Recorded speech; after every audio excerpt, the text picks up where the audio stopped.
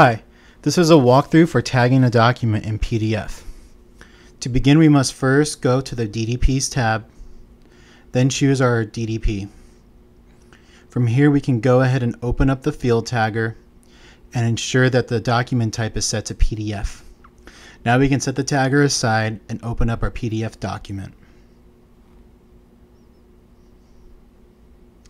If your PDF document doesn't already have fields within it, you can start the wizard by selecting the Forms dropdown, then select Start Form Wizard. Ensure that an existing electric document is selected, as well as use the current document. Selecting Next will autofill your PDF document with form fields. From here, you can edit the properties, get your field tagger, and delete the name field of the properties box, and insert your merge tag and save. Move on to different fields and select your main object and field appropriately.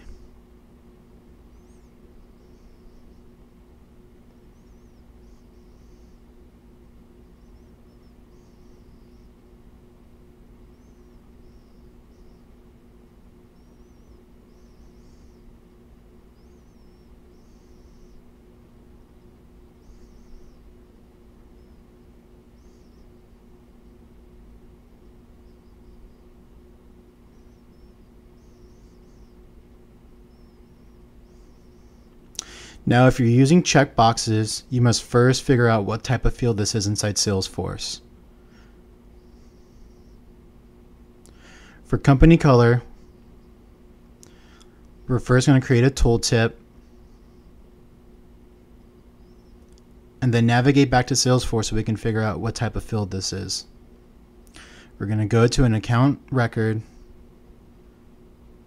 and as you can see, the company color field is a pick list.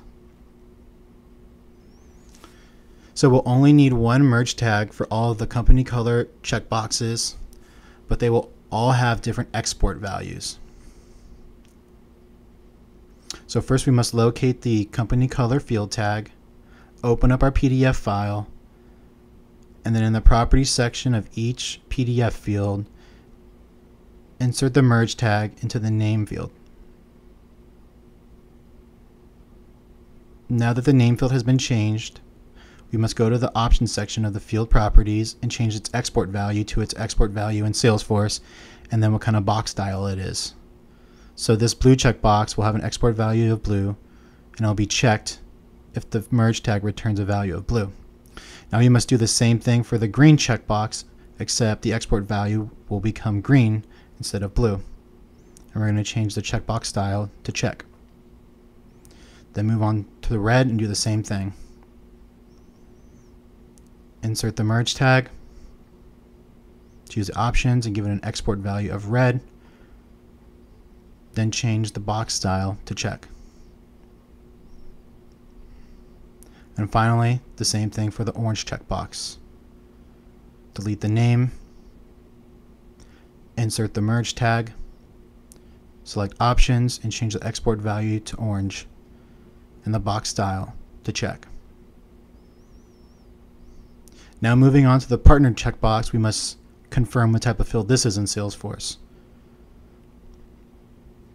Opening up our browser, we can see that the partner field in the account object is actually a checkbox. So if it's checked, it's going to return a value of true.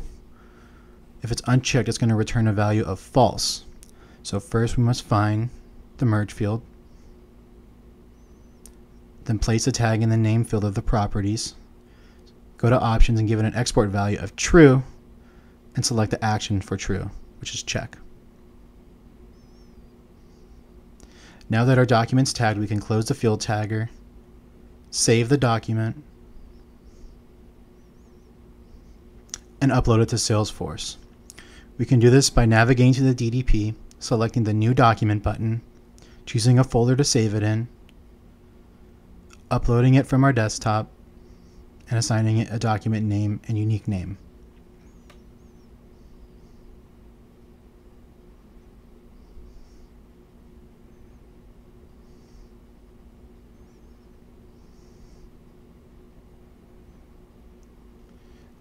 Now that we've saved the file, we must remember to include it in the DDP.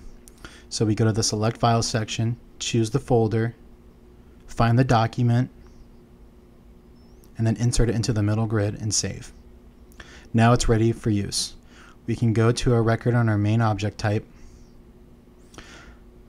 Note that the company color is green and partner is checked. Select the Loop Plus button, choose the contact and the DDP with the delivery option and hit Run. This will process our document. Now we should get company information, contact information, green checked in the company color field, and the partner checkbox checked. Now that the file is processed, we can open up our PDF and confirm that that is in fact merged into the document. And that is how you tag in PDF. Thank you.